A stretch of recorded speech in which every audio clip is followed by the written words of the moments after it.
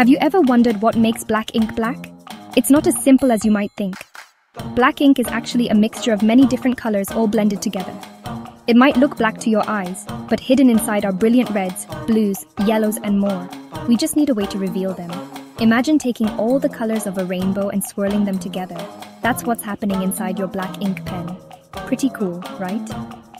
In the next section, we're going to learn a fun and easy way to separate these colors and see the hidden rainbow inside your pen. Get ready for some colorful science fun. We can use a technique called chromatography to separate the colors in black ink. Chromatography is like a color-separating magic trick. All you need is some special paper called chromatography paper, a jar of water, and your black ink pen. First, draw a line near the bottom of your chromatography paper using your black ink pen. Then, carefully place the bottom of the paper in a jar with a little bit of water. Make sure the water level is below your ink line. Now, watch closely. As the water travels up the paper, it carries the ink with it. But something amazing happens. The different colors in the black ink don't all travel at the same speed. Some colors, like yellow, are lighter and move quickly up the paper. Other colors, like blue, are heavier and move more slowly. As the water rises, it separates the colors, creating a beautiful rainbow pattern on your paper.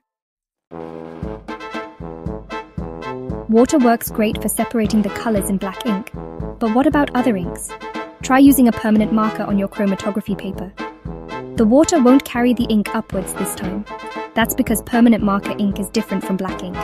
To separate the colors in permanent marker, we need a stronger liquid called a solvent. Alcohol works well for this.